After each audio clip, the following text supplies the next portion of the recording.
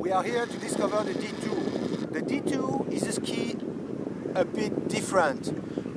To ride it, the best is to discover it on a very easy slope, as wide as possible, to make at the beginning long curves.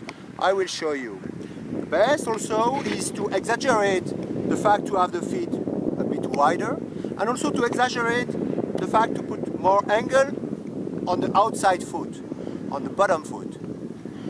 Best is to take some speed, to give some speed to the ski, wider position, then to press exaggerately on the bottom foot. You can for sure press on the inside foot, but a bit later. What we suggest, our advice, is to discover the ski when we are on the longer outside, on the longer side cut, what we have called powder when inside. It's much easier to discover the fluidity of the shape that we did. Also, it's very important not to press too much on the front of the boot.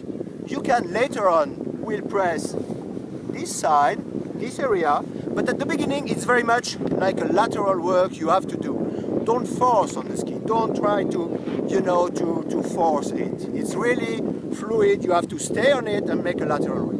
Okay, let's go.